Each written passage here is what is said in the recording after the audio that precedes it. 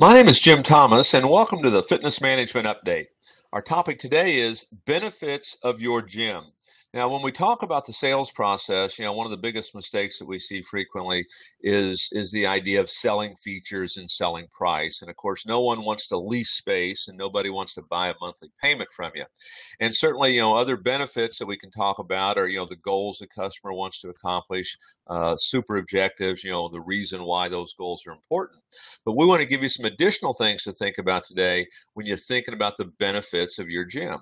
Number one is, the simple enjoyment or pleasure of being a member and interacting with other members, interacting with other folks that have similar goals, and of course, interacting with staff. Privileges, the privileges that your membership offers, the privileges that having a membership at your gym offers is a tremendous benefit.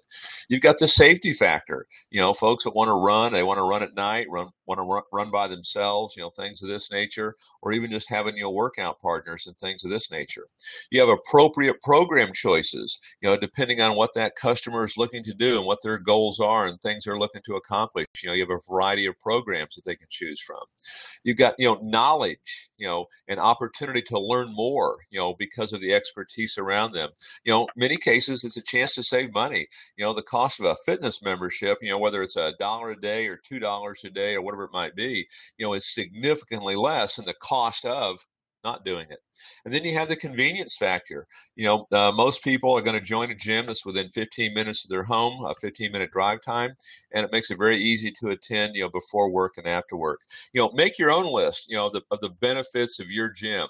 Not only the benefits to the customer, but benefits in the same nature that we're talking about here.